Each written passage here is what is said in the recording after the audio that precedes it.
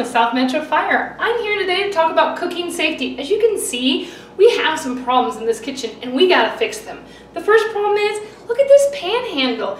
Totally something that I can bump into or a kid could grab and pour hot oil or whatever you're cooking food on them. So we always want to make sure this handle is going in.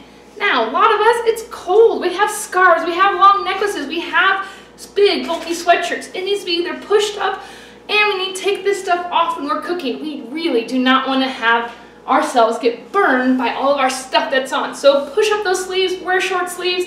Let's make sure that we're really safe.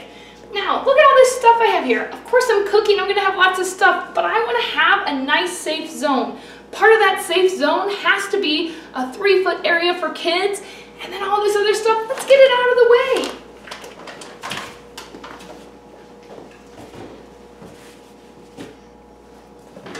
Some of us really like to have that towel nearby. Again, I'm getting it out of the way though. So now I'm down to what I'm actually using to cook with, a lid, and the oven mitt. So I have a kitchen fire. I want to get it out quickly. I'm going to put on the oven mitt. I'm going to get this, pretend like I'm a knight. It's a shield, and I'm going to come over just like this. I'm going to put that on and make sure that I am just going to move it over to a cooler burner and turn this burner off. And that's how you're going to put out a kitchen fire safely. So just remember, clear out your space. Have a kid-free zone. Get that lid on it. Move it to the cooler burner. Turn off the burner that you're using. Let it sit there for a while, and everything will be good. Great. What if you don't have a lid that fits the pan? Always get a cookie sheet, and you can put it right on. Same exact situation that we want to do.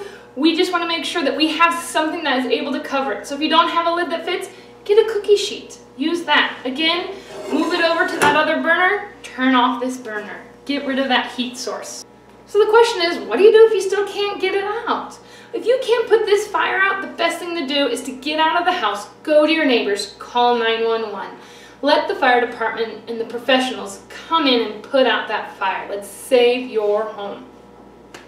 So what do you do if you're cooking and the doorbell rings? Well, I'm going to make sure that while I'm baking, I grab something and take it with me to the door. Because if I can take it with me to the door, it reminds me that I am baking still.